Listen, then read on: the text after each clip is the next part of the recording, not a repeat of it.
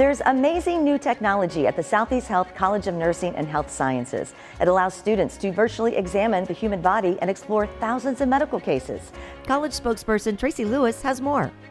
The Anatomage table is a virtual dissection table that our students are able to use and be able to see 3D actual structures within the body. It is a really new technology, and so there are actually only a few hundred of these tables in existence, and we were really lucky to be able to acquire this spring.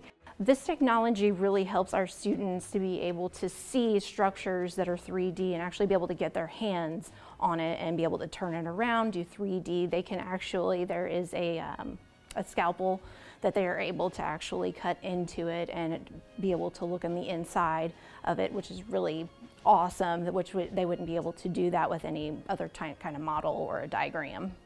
So the students really like being able to get their hands on an actual, 3D image of a heart where they can actually take away the tissue layers and be able to look at the valves and see them opening and closing, and then they're able to see the conduction of the impulse through the heart there.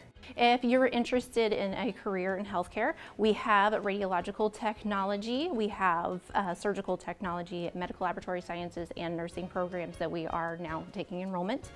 So you can call our admissions office and schedule a tour. Thank you.